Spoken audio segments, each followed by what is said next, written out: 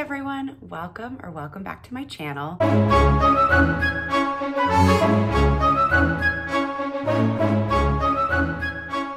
name is Andy. I hope you're doing really well whenever or wherever in the world that you are.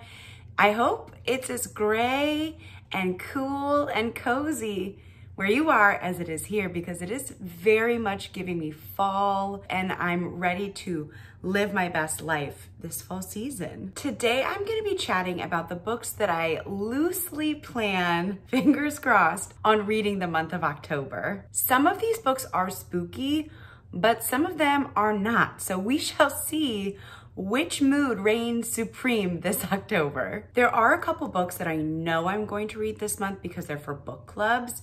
And the first book that I know that I'm gonna have to read is Carrie Soto is Back by Taylor Jenkins Reid. This is our next pick for our like mother-daughter family friend book club called Broads Who Book.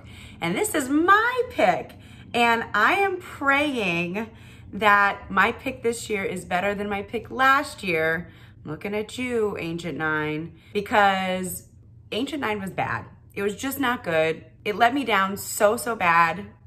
It let me down. I was embarrassed because my book was everyone's least favorite book from last year, and so I must redeem myself. And so this is my pick. All I really know about this one is that it follows Carrie, who I think we meet in Malibu Rising. I think it's just following her through her kind of tumultuous tennis career.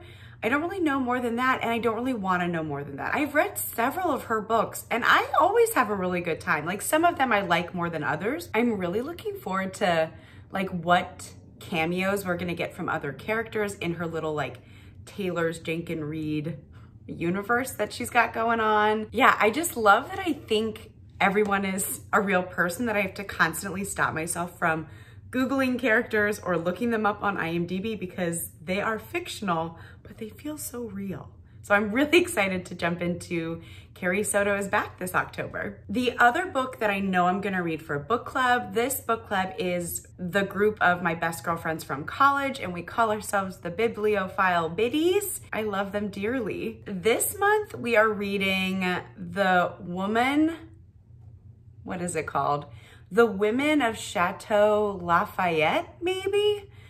Like I always do, you'll see it on the screen. So if that's not the name, you'll see the real one on the screen. I don't know much about this book. I know that it's a historical fiction, and I think it's based off of true events in history. It is just about these 3 different women throughout different time periods in history who are connected by this one castle in France. And I don't know much more than that. I do think there's some World War II setting elements in this one, which you all know is a little hit or miss for me, but I'm curious. I don't read a ton of historical fiction. Either way, the book clubs that we do them on Zoom because we kind of live all over the country. They are always a blast. I mean, they're like 60% us catching up and chatting about life, and then we always eventually get to the books. The other 2 books that I'll probably read this month because they became available on my Hoopla or my Libby app. And the first one I now have the audiobook for. I own the physical copy of. Oh, let me go get it. Okay, the first one that I've already started reading it. Shh. But the first book that I'm probably gonna finish in October is Black Cake by Charmaine, I can't read it backwards on the screen, by Charmaine Wilkerson. And this book, I'm very excited. As you can see, it's the only book of the month book I've ever purchased. So I don't know too much about this book. I did in my physical TBR video, I did kind of like read the inside summary, and I have already forgotten some of what I read. But what I do remember, I think this is about 2 kind of estranged siblings as they uncover some like unexpected or mysterious things about their family after their mom has died. And so I have started it. I'm on page 20. So I'm just at the very beginning, and I'm intrigued. It's already a multi-POV, and so I love a dual perspective books. I'm enjoying this so far. I mean, it's a little soon. I'm only 20 pages in, but I'm really intrigued. I'm curious to see where this goes and kind of Can you guys see? Frances on my bed. Look at her. Look at her go. She's so cute. Anyways, okay, back to the books. I know that you can hear, I'm sorry. Yeah, I'm really excited to finally be getting to this. I love a story that follows a family across multiple generations, and it sounds like that's exactly what this is. So I'm really excited. I will certainly keep you posted and let you know my thoughts at the October wrap up. Also, this cover, I mean, she's beautiful. Yeah, I'm excited. The next book that I recently acquired the audiobook for, which we love. I love the dual, like listening to it as I physically read. That is the perfect way to read a book if you ask me. But anyways, I got the audiobook from my Libby app for Memphis by Tara M. Stringfellow, and I'm really, really excited. First of all, this is not the thickest book, which we love to see. It makes me feel a little less intimidated by physically reading the books when the page count is a little more modest. This book follows 3 generations of women from Memphis, I think. And again, I love a story that follows all these interesting family dynamics across multiple generations. I find that so interesting, and I love that dynamic. And again, I love this cover.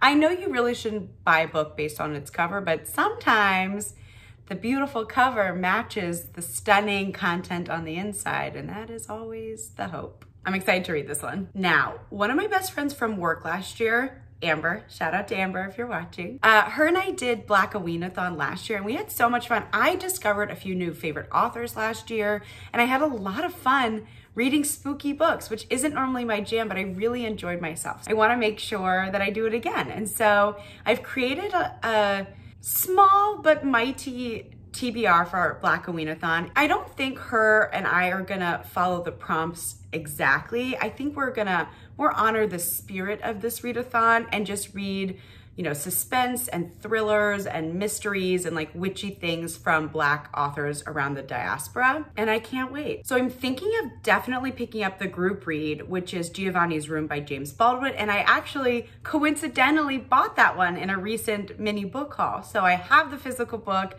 So I'll definitely get to that this month in October. The next book that I'm planning on reading for BLACKOWEENATHON is Tiffany D. Jackson's new release, The Weight of Blood. Yeah, I think this book is pretty brand spanking new. It came out in September. And this YA horror novel follows a biracial teenager as her Georgia high school hosts its first integrated prom. And I think there's a casual murder at said prom, and Maddie gets blamed for it. And so I'm very interested to see where this story goes. I've read a few Tiffany D. Jackson books and I've always really enjoyed them. So I'm sure this will be no different. And yeah, I'm excited to buddy read this with my friend Amber. The next book I'm hoping to get to this month is The Year of the Witching by Alexis Henderson. And I feel like I'm the only person on the internet who has not yet read this. So it's about time I read this book. I, again, don't know much. If you haven't picked up on the trend, I do like to go into books pretty blind.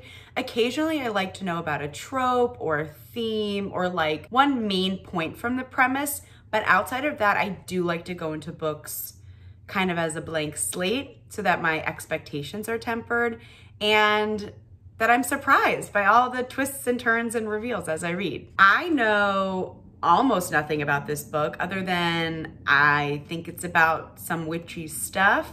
And I have seen it compared as kind of a cross between the Salem witch trials and Handmaid's Tale. I think this book is gonna scare me, but I'm gonna give it a go. There are a few others that I have on like my might read queue. Cirque, Bezerk, I think it's called. I forget who it's by. Again, it's gonna be on the screen. And this one is some kind of like horror novella that I think takes place at a carnival of some kind or like an amusement park. And yeah, this cover is scary. So I think as someone who really not only doesn't tend to read a lot of horror or mystery or thrillers, like I kind of actively avoid these genres, I'm really trying to put my brave pants on, try something new because I was really pleasantly surprised last year. I'm hoping for that same momentum and enthusiasm and enjoyment to continue for this year. Anyways, those are all the books that I am probably gonna read this month of October. Definitely for Blackoweenathon, I'm really excited to be participating in that.